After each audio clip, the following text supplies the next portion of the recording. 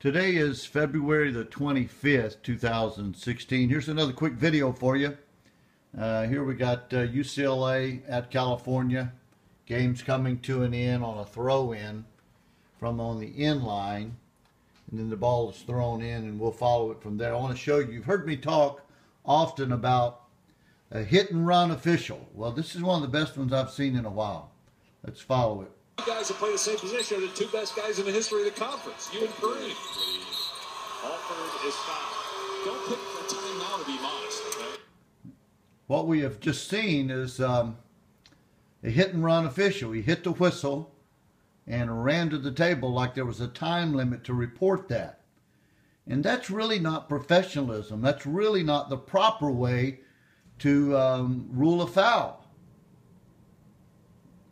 When we get to the table, these guys that do that are hit and run officials.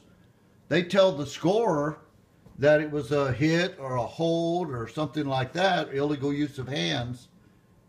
But they didn't tell the player who committed the foul what kind of foul it was. If you're going to choose between telling the player who fouled or the scorer, you ought to put yourself in a position to tell the coach and the player that didn't you see my signal? Coaches and players sometimes say, well, what did he do?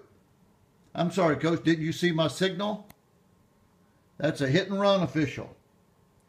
Hit and run official. It's not a good thing to do. It's not the professional way to officiate.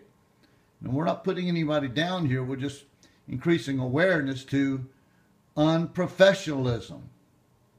Alford is fouled. Don't pick